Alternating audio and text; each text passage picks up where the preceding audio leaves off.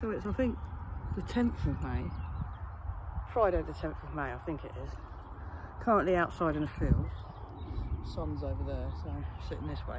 It's a very boggy field. It's just all meadow-like. You can hear the nice traffic in the background. But it turns out that that thing there, that big blob in the sky, wherever it is, has had some really strong solar flares, some CMEs. So it's had, I think, 2, maybe 3 X flares. A couple of them are like 1.2, 1.3, which an X flare is used. That's the lowest, right?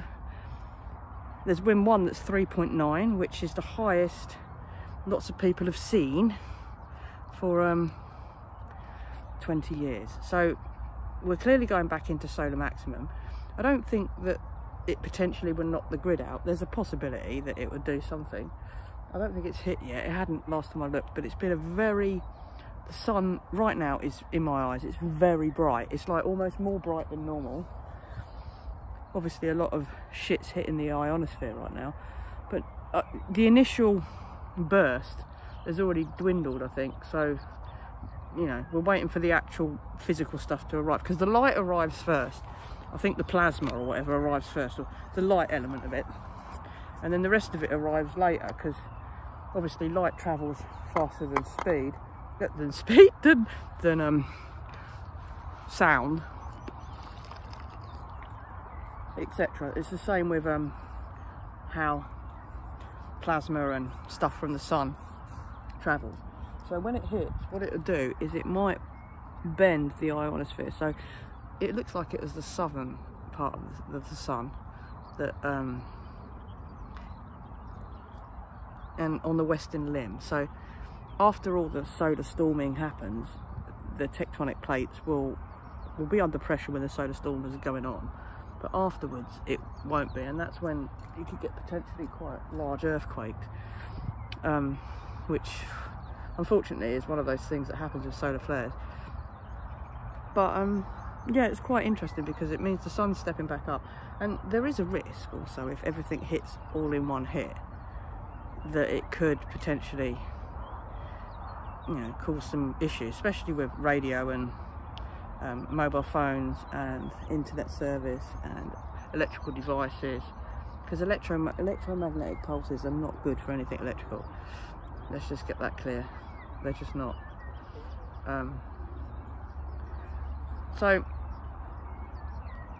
because of that, we've had this freak moment of warmth, because in England it's been tragic. I've not known...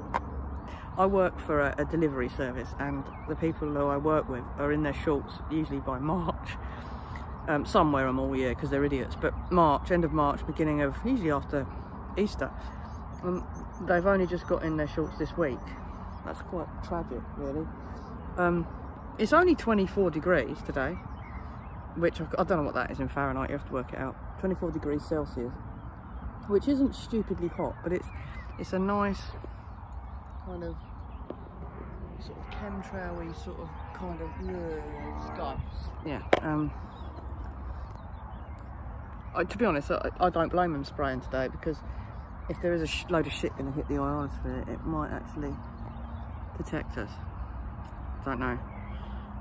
But I thought I'd cycle out, because I haven't cycled out. This is the second cycle I've had this year, and where I come, there's this lake that you can cycle around, and there's like these little places that go out to a village called Wootton, and everything's so boggy and muddy, all the little side tracks, because I've just come off into a field where I usually cycle round like a bit and sit and have a beer or a spliff or something like that. I didn't bring anything with me, I'm being good. I thought I'd come out for a quick cycle, burn some calories, then go back for my dinner and have a beer, and I'm not smoking much weed anymore. Decided that I've become a little bit reliant on it. I've sorted my life out quite a lot, to be honest. Sick and tired of being an addict, almost. Yeah, it makes you feel like it. So yeah, I've just cleaned myself up a bit. Still have fun, so at the weekend I might have a beer. I've got 1 can of beer. I went to Sainsbury's yesterday, and I bought 1 can of beer, and I was going to buy 2 cans of beer, because I thought I'll have one Friday, I have one Saturday, or I might want 2 on Friday. And I was like, no, you know, it's 3 for 4. I was like, if I buy 3, I'll get a 4th one free. And I was like, I can't trust myself to have 4 beers in the house that I like, because I'll end up drinking them. So I didn't buy them, I only bought 1 can. Wasn't the most cost effective, but hey, shit happens. But it's not so much drinking's the problem. 4 cans of beer is nothing. It's more of the fact that I spend that much time watching what I eat, keeping myself fit, going to the gym, etc. So then, you know, if you then every weekend drink a shit ton of alcohol, it's like counterproductive, isn't it? It's not really, what's the point? You know, once a month, go out and get pissed, fair enough. But because of that, I haven't seen a lot of people, I haven't seen a lot of friends, I haven't gone out and been social that much, because I've kind of got used to my own company again. I used to spend a lot of time on my own, because I actually quite like being on my own. And during COVID, that fucked me up, because I was being told that I couldn't go out, and I was being told I couldn't hang around with people, and that's where I have an issue. Don't tell me what to do. And it made me think that I needed people around me. I don't need people around me, as it happens. Quite happy doing my own thing. I've got another channel called Izzy's Hippie Fitness channel, and in the last week I've got 12 more subscribers. I'm like, that's bloody unheard of. Oh, what's going on? I must have put the right thumbnail in them.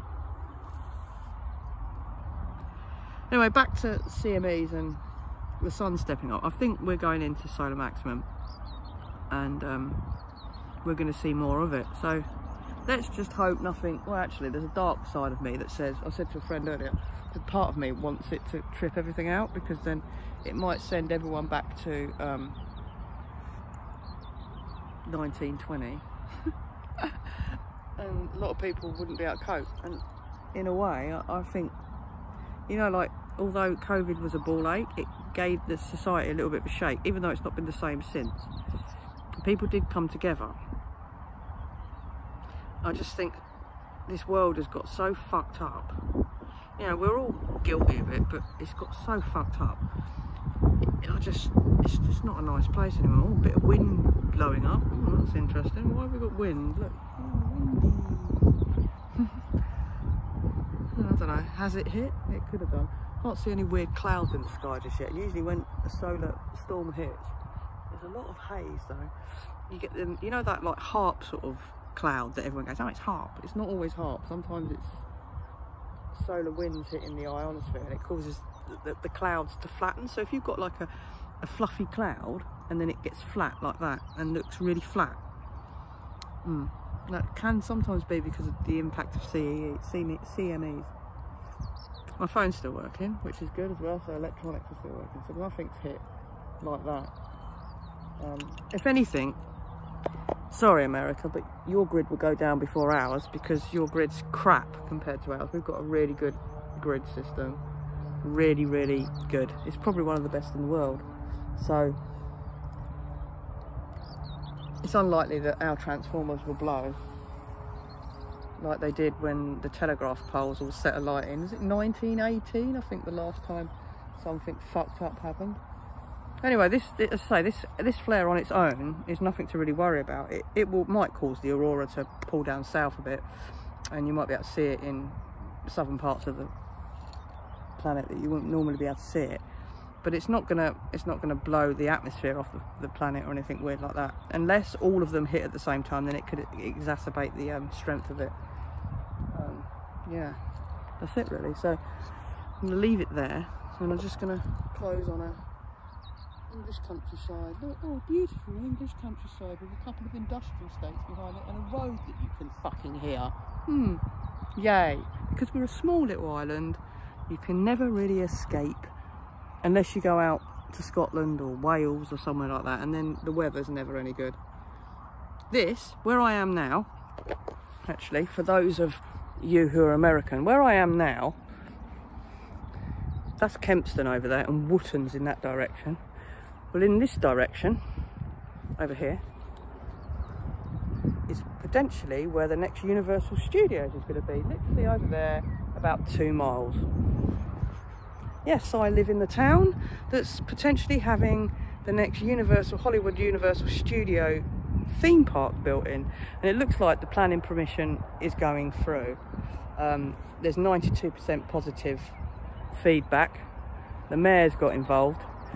I don't know, not the mayor, sorry, the politicians have got involved, because it would just bring a lot of money and things to the area. Don't get me wrong, Bedford, the good thing about Bedford is it's in a valley and we get good weather. We don't very often get thunderstorms and too much rain. You know, it does rain, I'm not saying it doesn't, but because we're in a valley, we're protected a bit. And if you think now it's 24 degrees here, it's 24 degrees in London, you go to Norfolk, which is like 100 miles in that direction, it's 14 degrees. Yeah, so it'll be quite good. I'm actually quite looking forward to it. I'm not really big on things that go round and round, but I love roller coasters, so yeah. Anyway, I'm going to go now, so peace, love and light. Have a good weekend.